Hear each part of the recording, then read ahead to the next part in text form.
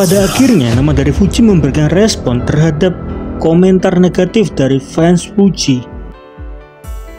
Perlu digarisbawahi, ini berarti Fuji tidak ingin menambahkan minyak di dalam kobaran api yang sudah menyala.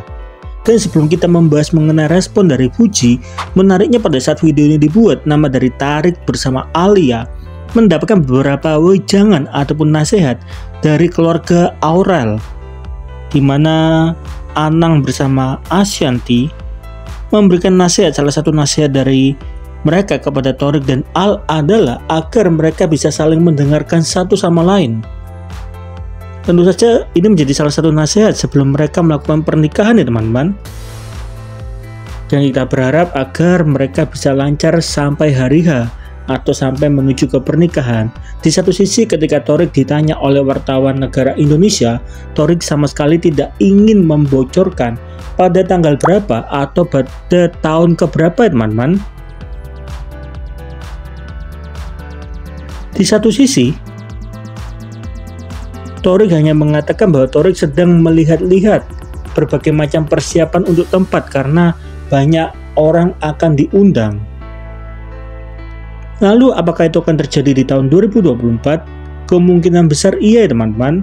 Di satu sisi kita kembali lagi ke topik utama, di mana pada akhirnya fans-fans tertentu menyerang Aaliyah akibat Aaliyah menjadi bridesmaid ya teman-teman di pernikahan dari Lini bersama Rizky Febian, dan fans tersebut membawa-bawa nama dari Fuji sampai pada akhirnya pada saat video ini dibuat, Fuji meminta maaf dengan berkata, "Aku minta maaf karena banyak yang bilang Aaliyah dihujat fans-fans dari Fuji.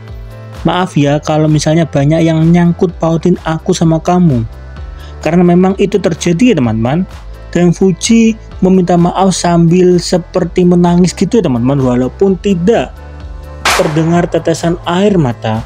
Di satu sisi masalah dari Fuji sebetulnya ada banyak juga teman-teman. Selain bersama Aaliyah, Fuji juga sempat bermasalah bersama Marissa Ica. Ini memang menjadi masalah yang lama karena di salah satu hari spesial nama dari Marissa tidak diundang, dan itu tetap menjadi masalah sampai saat video ini dibuat.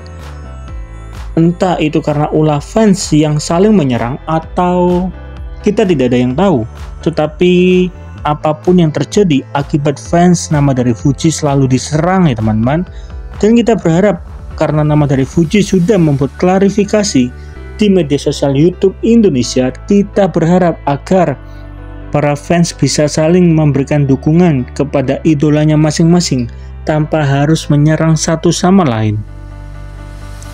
Lalu apa komentar dari teman-teman mengenai permintaan maaf dari Fuji? Apakah itu seharusnya dilakukan atau tidak? Di satu sisi ketika Fuji sudah meminta maaf kepada Aaliyah, mungkinkah nama dari Fuji akan diundang di acara pernikahan dari Thariq bersama Aaliyah? Bagaimana menurut teman-teman?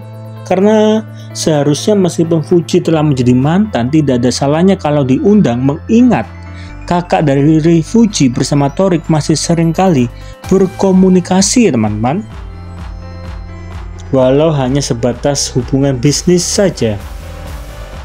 Maaf ya Aaliyah kalau misalnya banyak rame nyangkut-nyangkutin pautin aku sama kamu. Aku tuh jujur juga nggak tahu, nggak pernah aku tuh kayak sengajain berniat juga nggak pernah. Aku tuh nggak datang ya karena nggak diundang, nggak kenal, bukan nggak diundang, nggak kenal.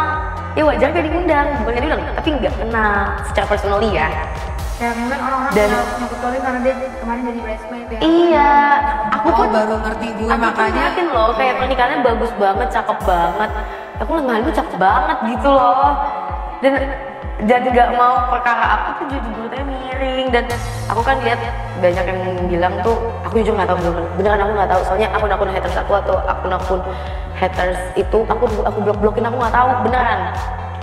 Itu banyak yang bilang Aaliyah tuh dihujat perkara mungkin fans-fans aku